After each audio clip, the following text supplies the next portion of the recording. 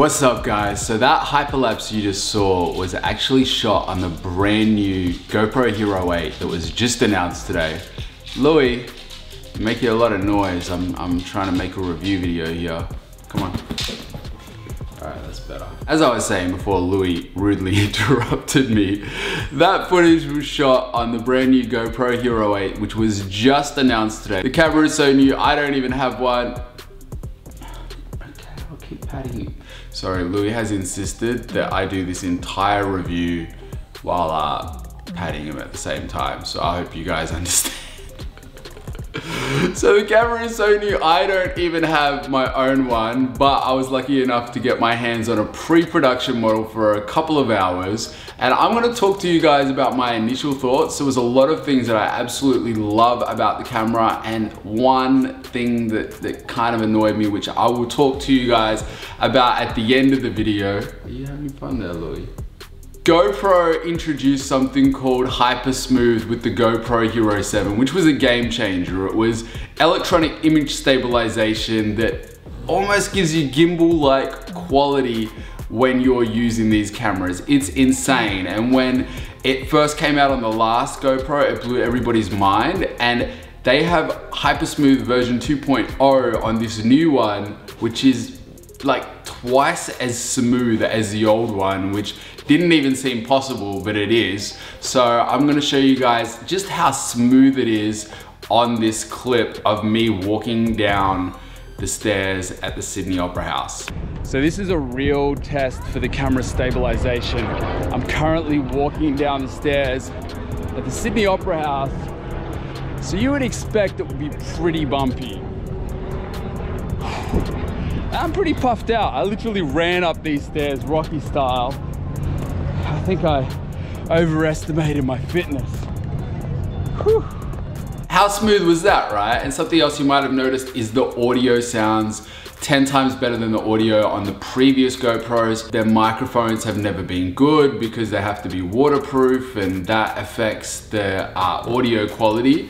But it's actually really, really good on the new one. They also now have a front-facing microphone on the GoPro, which is a first. Speaking of microphones though, this is an absolute game changer. This is something I'm super excited about. They're actually bringing out accessories with the new GoPro. There's gonna be a mini microphone that attaches to it so that you get superior audio quality, which is gonna be a game changer for people like me who want to vlog with it. Because in the past, I've used the GoPro as sort of like my B cam, if that makes sense. But now I feel like I could definitely do full vlogs on a GoPro if I needed to and be relatively happy with the audio quality, or so I hope. I haven't actually used the new microphones yet, but I'm guessing it's gonna drastically improve the audio quality. There's also a detachable LED light that you can put on it to get better lighting. Also a detachable flip screen as well, which is pretty dope, so you can actually see what you're shooting when you're vlogging. So they're all upgrades that I'm super excited about, and I could see myself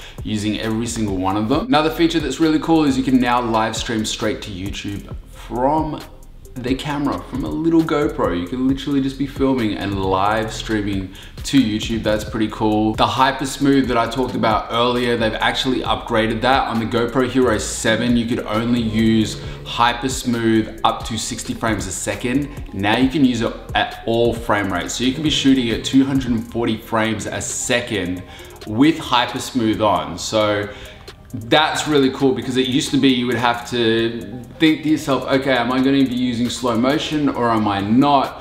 And then you'd have to choose whether you want to use Hyper Smooth or not based on whether you're pre-planning on using slow motion. Now you don't even have to worry about any of that. You got Hyper Smooth in every single frame rate, which is dope. Kane and I did a lot of tests trying to test out just how smooth the camera was.